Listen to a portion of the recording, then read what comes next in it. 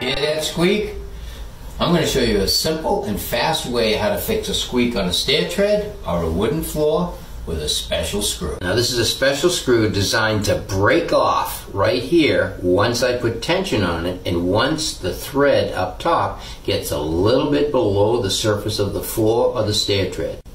Now on this stair tread I'm looking for a stringer, and because the stairway is about 36 inches wide, there's probably one stringer down the center and then one against each wall. So the first thing I'm doing is I'm looking for any putty holes that may have covered a nail when they put the stringers and the stair system together. You can see that there's a nail and a nail right there.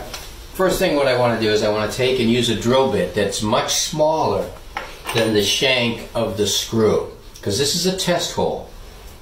So what I'm going to do is I'm going to drill through the stringer, and when the drill gets through it, if I hit structure, I'm going to have a resistance. If I don't hit structure, it should slide right through. So I'm going to eyeball where I think there's a nail. I'm going to go right about here, and I'm going to drill a test hole. So I'll drill one test hole right here.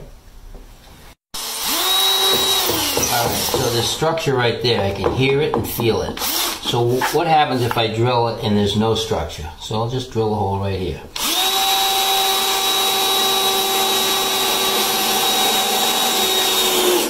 The drill falls right through.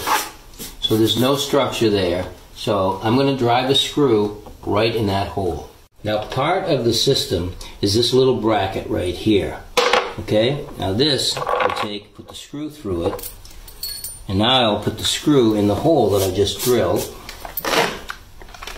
I want to put my weight on the stair tread, pushing it down to the structure. Push down hard and put the drill in high speed and just let it run.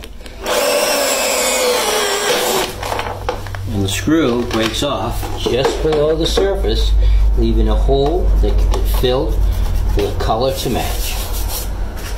Alright, let's try it.